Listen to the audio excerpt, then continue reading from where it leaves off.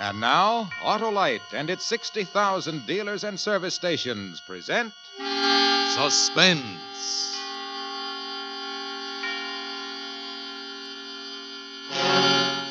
Tonight, Autolite brings you Fibber, McGee, and Molly in Backseat Driver, a suspense play produced and directed by Anton M. Leader. Say, Harlow, looks like Old Home Week on Suspense tonight. Old Home Week, Hap? Well, I wouldn't say that. Not with millions of Autolite resistor spark plugs finding new homes in every make of car in America. I know, Harlow. I meant Old Home Week because... Why, Hap, there just isn't going to be any old or new home for more and more narrow gap spark plugs because they're being replaced in their old homes by wide gap Autolite resistor spark plugs. With Autolite resistor spark plugs, your car, my car, Fibber's car, everybody's car idles smoother, gives better performance with lean gas mixtures, saves gas dollars, and cuts down spark plug interference with radio and television reception. There's one way for every car to be spark plugged right with Autolite resistor spark plugs. Only Autolite offers car and truck owners everywhere the sensational advantages of the resistor-type spark plug. And now, Autolite presents Fibber, McGee, and Molly in a tale well calculated to keep you in suspense. It can't happen to you. You read about stuff like that in the papers. Girls murdered and mutilated, drunks left dying in the gutter for the handful of change they had in their pockets, lonesome old men tortured because some hoodlum gets the idea they're misers with a pot of gold hidden under the floorboards of the shack. Sure, you know it's real, but it can't happen to you. Oh, you get your fair share of trouble. I've been a professional man here in Los Angeles for 30 years. I've met up with bums and grifters and petty sharpers. They're around in any business. But the viciousness, the real deep-down dirt, that's for somebody else. You do your work and go home to your family. And for a real bang-up evening to break the monotony, you take your wife out to a movie. That's what I did that Saturday night. We'd driven all the way in from the San Fernando Valley to Beverly Hills for a picture Ellie especially wanted to see. Wasn't that a good movie, Joe? Uh-huh. Just the kind I like. Songs and dancing and girls in pretty clothes. Oh, I get so tired of cops and robbers. What's wrong with cops and robbers? Oh, you know what I mean. Murder movies. Honestly, all the policemen stupid and all the crooks sneering out of the corners of their mouths. Yeah, the stuff those Hollywood boys dream up. You'd think the streets were knee-deep in blood and you couldn't hear yourself think for machine guns. Yeah. Well, here we are, honey. You get in first. Okay. All right, Ellie? Well, now, just a second. All right, Joe. Don't forget the gas. I got plenty to take us out to the valley. I'll fill up at Bill's. Dee-da-da-dee.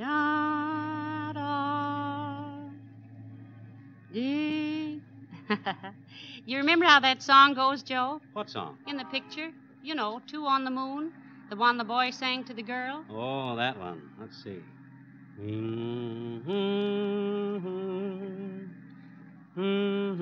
Heck, I don't know. Oh, well. We'll be hearing it again on the radio. How about turning it on? The radio? Yeah. Sure. Set her around 1100. We ought to get some news in a few minutes. I'd like to hear whether they caught that fellow. That awful mass murderer? Uh-huh. They spotted him in L.A. this afternoon, but he got away. I know. You told us at supper. It makes you shiver. Don't worry. He won't get away with it.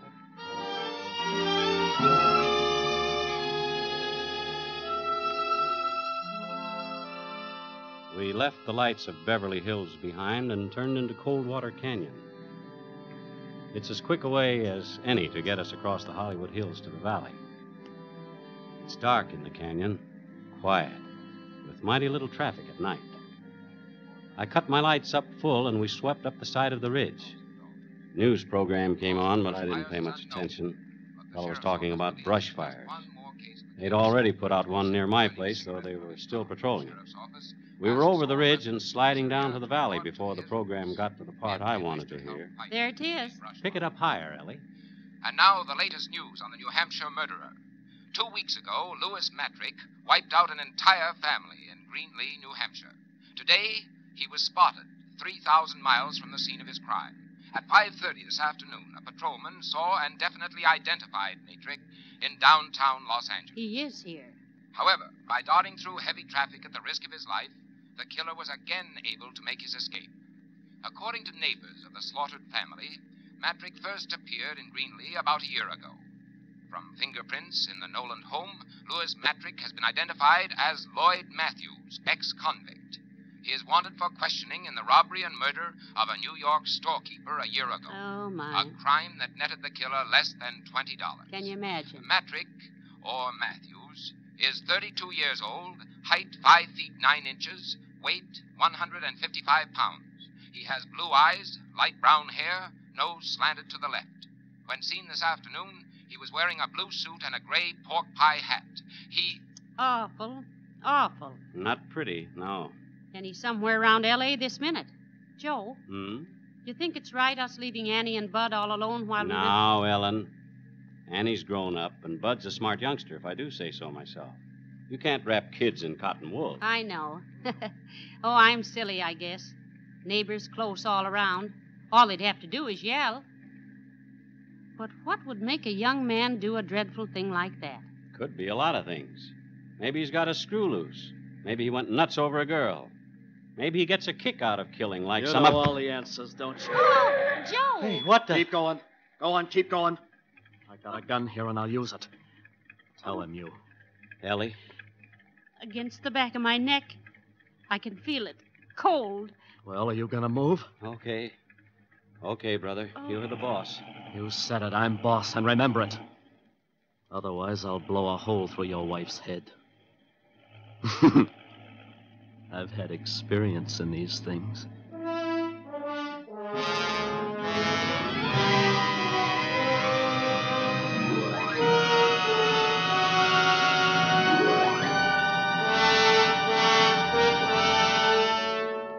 For Suspense, Autolite is bringing you Fibber McGee and Molly in radio's outstanding theater of thrills, Suspense.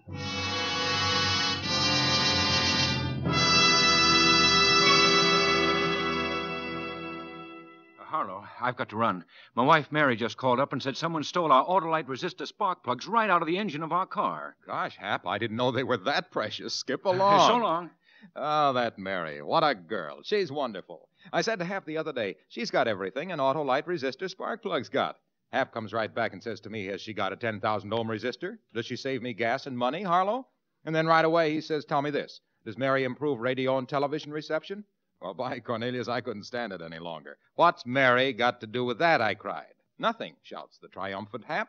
Right, I shout back, but by Cornelius, those sleek, slim, trim, smart, swift, starting Autolite resistor spark plugs have.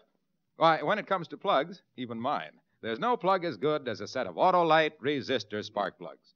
And those wonderful wonders are made by the Autolite Company, the marvelous makers of spark plugs, batteries, complete ignition systems, and over 400 automotive, aviation, and marine parts. And now, Autolite brings back to our Hollywood soundstage Fibber McGee and Molly in Backseat Driver, a tale well calculated to keep you in suspense. I drove that car like we were skirting the rim of the Grand Canyon with nothing between us on the bottom but a mile of country air. This was it, the thing that happens to other people, to the ones that end up on slabs in the morgue. But not to me, not to Ellie. The first car we'd seen since we left traffic swooped down behind us. It passed, but not before the headlights caught our passenger clean in my rearview mirror. He was hunched forward, sitting on the edge of the back seat so he could keep the gun rammed into the nape of Ellie's neck. He had light brown hair, pale eyes, and a nose that slanted. His mouth twitched, jittery. As the car went by, his eyes caught mine in the mirror and flickered. Keep your eyes on the road. Sure. Lose your hat? Bright boy. Like I said, you know all the answers. No, I didn't lose it. I stuffed it down a drain. Still wearing the blue suit, though. I figured it changed pretty quick now. Think yours will fit me? You can have the suit and the car. Just let it... Ellen. Joe, it's Matrick. The missus is bright, too. He crawled in here while we were in the movie. Joe, you should have had the car door fixed. You know better. Honey, I meant to. I was going to tend to that tomorrow. Shut up! Let's see if you can both be bright enough to keep your trap shut. Turn left on Ventura. Take the slow lane. And don't try playing no tricks. I've been in this burg before. Okay by me. That's real white of you. Straight out to open country, Mac. Then I'll take the missus up on that offer of the suit and car. What happens to us? Why, you just walk home. What else? Play it safe, and you ain't got a thing to worry about. That was a laugh, that was. Nothing to worry about. That'd kill you. Once we got out into open country, we'd have a chance of walking away from the car. All a murderer can hope for is time. He doesn't leave witnesses around to get the law on his tail 1 second sooner than necessary. All I could do was stall and pray and make what feeble gestures I could at Lady Luck. The thing that came into my mind was so risky it brought my hair up on end. But there was a chance, provided that trigger finger didn't start jerking. In the bright lights of the boulevard, I didn't think he'd notice, but a traffic officer would. I turned into Ventura and took the far lane, obedient as a whipped pup. Must have made 2 or 3 miles before I heard what I was hoping for. What's that? Huh? Oh, the siren? Why, an ambulance, I guess. We hear a lot of them. That ain't no here. ambulance. It's a motorcycle cop. Joe, it's young Mike Kennedy. He patrols this stretch. What are you up to? What are you trying to pull? Nothing. The kid's a friend of Think ours. you can get me easy, huh? Well, I warned you. I ain't going alone. You asked for it. Listen, will you? The kid lives near us, practically grew up under our feet. All he wants is to pass the time of day or maybe send a message to our Annie. Yeah? Yeah. You start popping now and we'll all be dead. Keep your shirt on and I'll get rid of him. Okay. But it better be good. I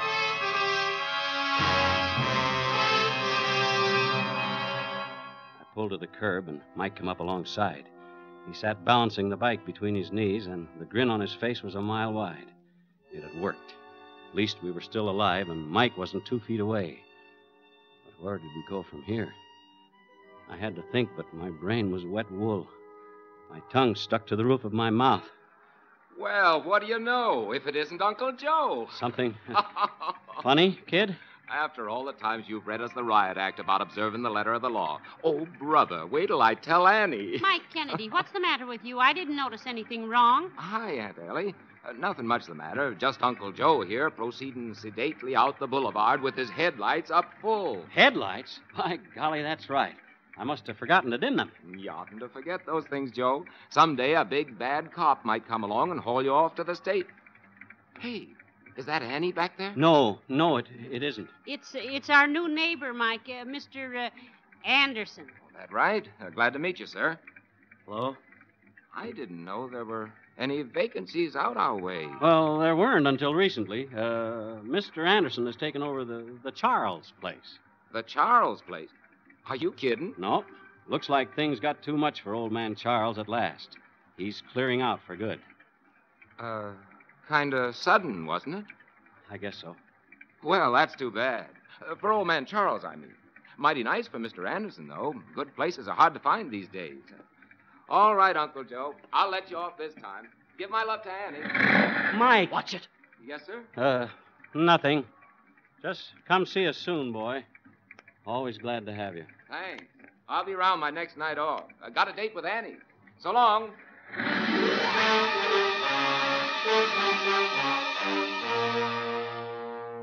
That was that. Mike turned his bike and headed back down the boulevard. The chance had come and gone. But it felt to me like half my mind went off with the boy yelling at him. Must have been half a minute before I could pull myself together and ease back into traffic. Nobody said anything. I didn't dare to, and neither did Ellie.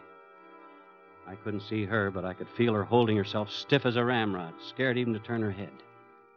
When two people have lived together as long as we have, each one knows what the other one is thinking.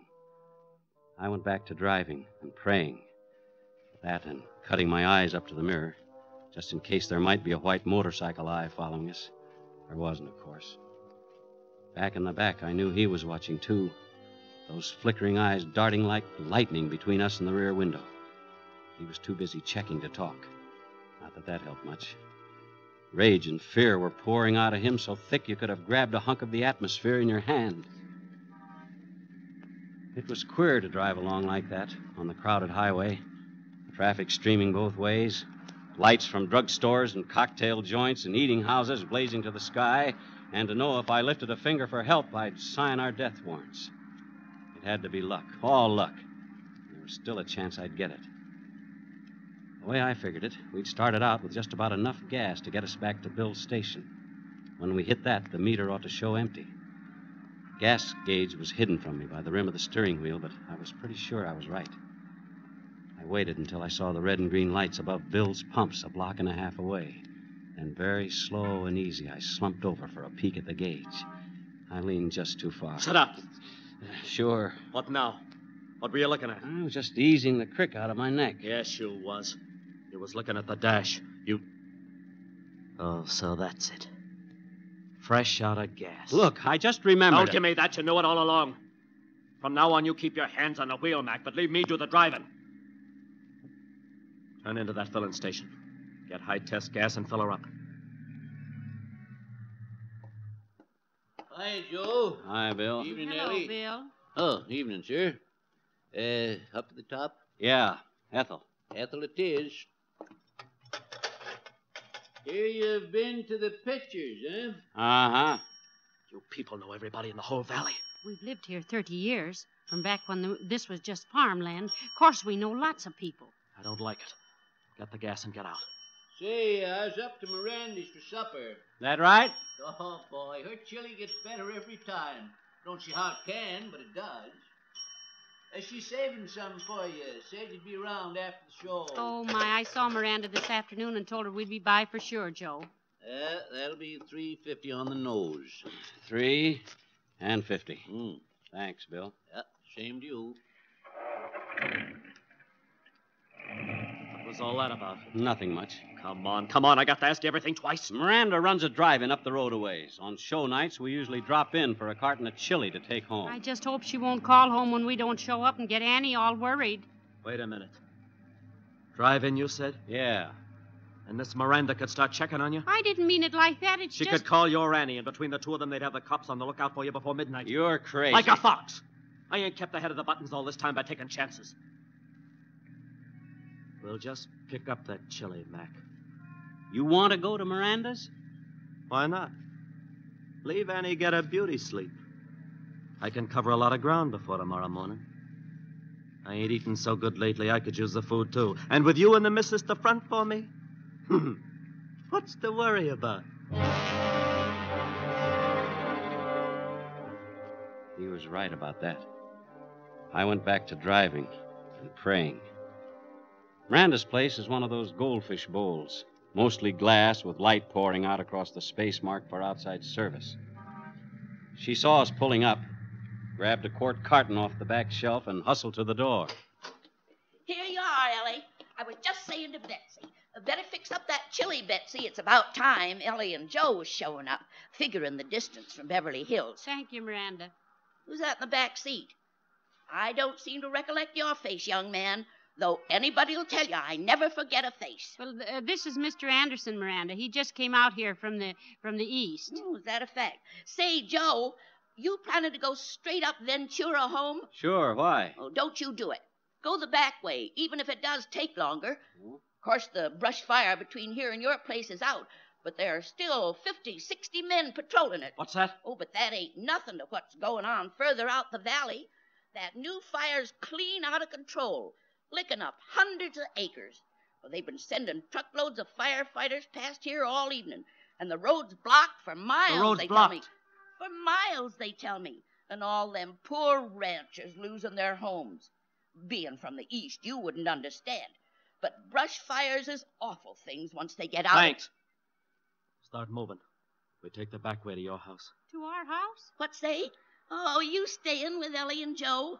Yeah, until the roads, until I can get into my own place.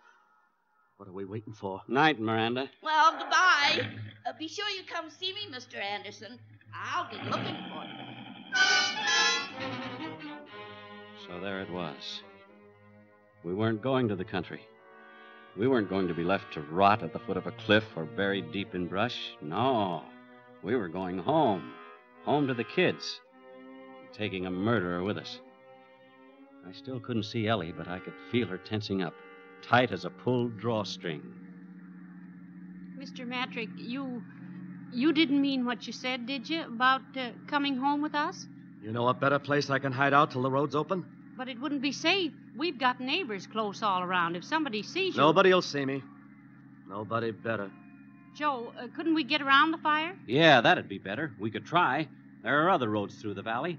Listen, Matrick, we'll nose around and find a way through somehow. Cut it out. You heard the old biddy. Hundreds of acres burning. Firefighters, cops. Get off the highway. We're going home. No, I won't have it. Joe, you stop the car right here. Shut up. You heard me, Joe. I won't have him in my house, not with Annie and Bud. I said shut up! For Lord's sake, Ellie. It doesn't matter about us, but the kids, I won't let him... One touch word them. out of you! No, stop! Ellen, hush. Oh, Joe. Don't say another thing. I'm sorry, honey, but Matrick's the boss. You gotta do like he says. That's telling her. Sure. Do like I say, and everything will be rosy. You got no call to worry about the kids. I like kids. As long as nobody gives me the brush off. We'll wake them up soon as we get home. And you and Miss Annie can fix up a chilly supper for us. We'll have us a picnic. And then, as soon as the fire's out, we'll all take a trip to the country. Another picnic, huh?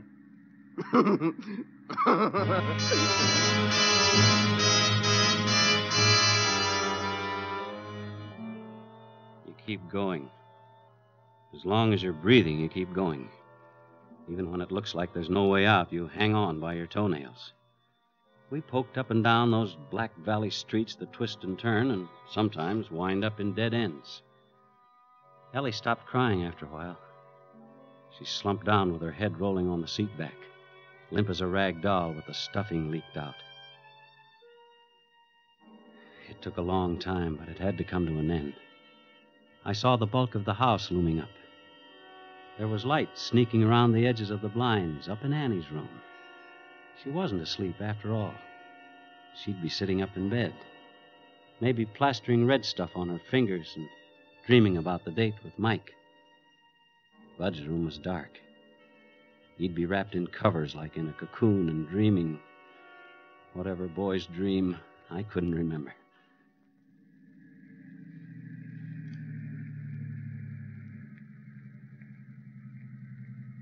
I pulled up to the concrete walk I'd poured with my own hands before there was any Annie or Bud. I cut the lights. In a second or two, my eyes got used to the dark. I could make out the high hedge Ellie planted around the place, and the roof rising up beyond it. Out, missus. Face the house.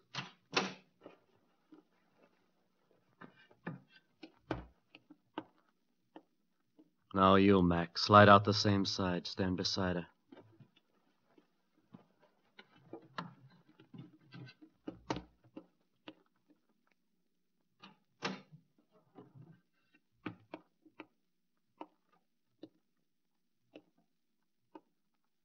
Walk to the door.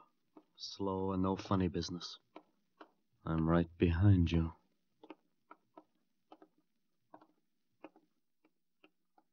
Look out, Joe! Lie down! I'll take you! Hold him, boys! It's okay, Mike. Got him. You all right, Uncle Joe? Aunt Ellie? Ellie! Ellie, honey, you all right? All right, indeed. Smack flat on my face on a concrete walk and you falling on me. Nothing wrong with her. That's my girl. Oh, well, don't just stand there. Help me up. Here you are. Oh, I've got to get in the house before the kids come busting out here. I won't have them mixed up in this. Well, how's he doing, boys? Got him through the gun hand on the right shoulder. See? A lucky shot, copper. If you weren't lucky, you'd all be cold meat now. Maybe. Matrick, isn't it, Uncle Joe? That's him. Miranda described him to you, eh? The old girl didn't miss a trick. She even knew you were taking the back way home. You left a clear trail, Uncle Joe. Slick work. I had to get him out of the car before the fireworks started. Ellie didn't stand a chance. She helped, though. Ellie catches on quick. I'll bet. A mean guy like Matrick. Make him think you don't want to do something, and he'll break his neck doing it. I let on I was trying to run out of gas. That got us to Bill's. Then we both made out there was no sense going to Miranda's, so we got bullied into going to Miranda's. It was 1,000 to 1 she'd run off at the mouth about the brush fires and scare him into hiding out. After that, all Ellie had to do was turn on the hysterics. He was dead set on coming here. Bright boy, like I said. Bright enough. You did all right, too, Mike. I was watching the rearview mirror all the time you were tailing us, but you never showed. You knew I was there, though. When one officer starts double-talking another officer, he wants to know why. Officer, double talk. You never said a thing to him except that I'd bought some place out here. Yeah, the Charles place. Poor old man Charles. In a tough spot and moving out for good. Well, what's wrong with that? Matrick, didn't anybody ever tell you it wasn't smart to take up with strangers? Maybe I'd better introduce myself. The name's Charles. Joe Charles, detective, homicide. Tonight I was off duty and was just taking my wife to a movie.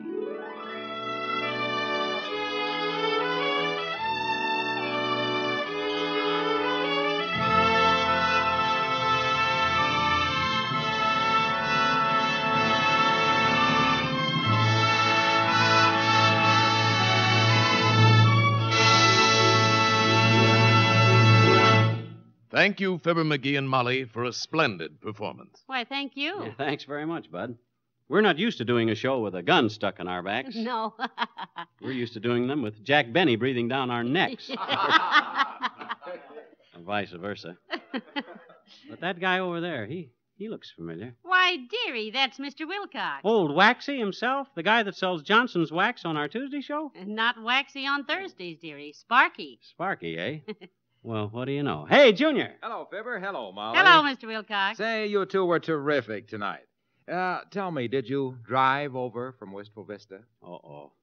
Molly, I'm afraid to answer that. Because if you did, I hope your car had Autolite resistor spark plugs. See what I mean? And listen, pal, if I were you, I'd stop and see an Autolite serviceman on the way home. That old bull Listen, of yours... Sparky, you don't have to tell me where to stop. I stopped on the way over. Why, those masterful miracles of manufacturing magnificent... Oh, now, McGee, that's Mr. Wilcox's story. Let him tell it. Well, what Fibber means is that Autolite parts are original factory parts. Autolite parts and service and your car go together like McGee and Molly, Hap and Harlow, Amos and Andy. So when you replace worn-out parts, visit your Autolite service station or the dealer who sells your make of car and ask for original factory parts and service. Leading cars use them all. Autolite makes them all. Be right. Get Autolite parts and service.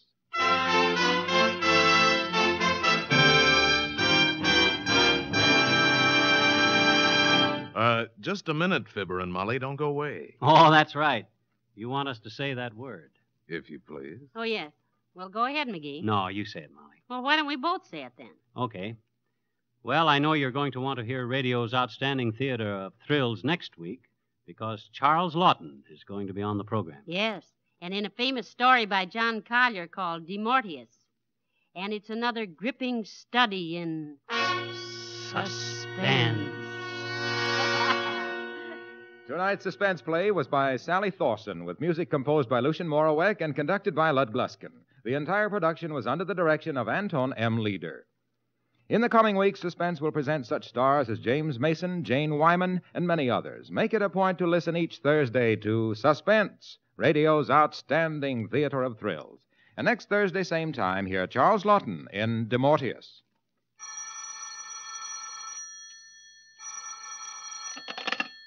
You will find Autolite service stations listed in your classified telephone directory under Automotive Electrical Equipment. You're right with Autolite. This is CBS, the Columbia Broadcasting System.